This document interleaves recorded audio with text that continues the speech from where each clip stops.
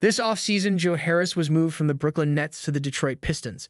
As a potential buyout target, I believe he's a guy to keep an eye on. Harris was moved to the youthful Pistons, who already have veteran wing shooter Bojan Bogdanovic on their roster.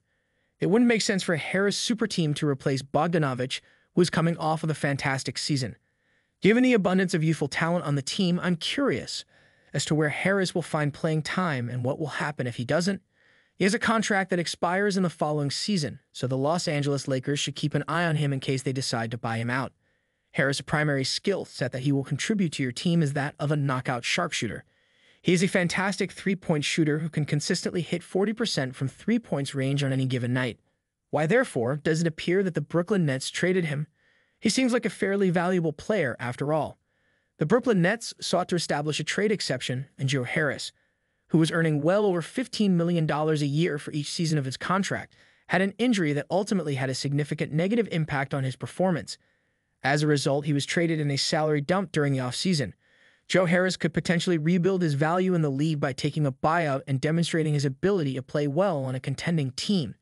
At the very least, it could provide him with the chance to compete for an NBA championship. The Pistons, who had cap space available, took on his contract in exchange for some additional draft capital. Additionally, buyouts typically take place around the time of the trade deadline in the middle of the season. Thus, keep an eye out for Joe Harris' name when that moment in the next season arises. Harris might be a Los Angeles Lakers knockdown shooter. The Lakers also made it a point to bolster their squad with a few additional shooters.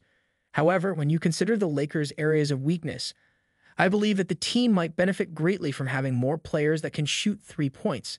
It seems impossible to have too many knockdown three-point shooters in the modern NBA. Harris isn't a really good defender, so you might use him in some circumstances. I don't see how this kind of signing could actually have a very bad effect on the Los Angeles Lakers, that he's a guy the Lakers could want to add as a 15th man in the buyout market. Look, Harris seems like a fascinating player to discuss as a possible buyout candidate, in my opinion.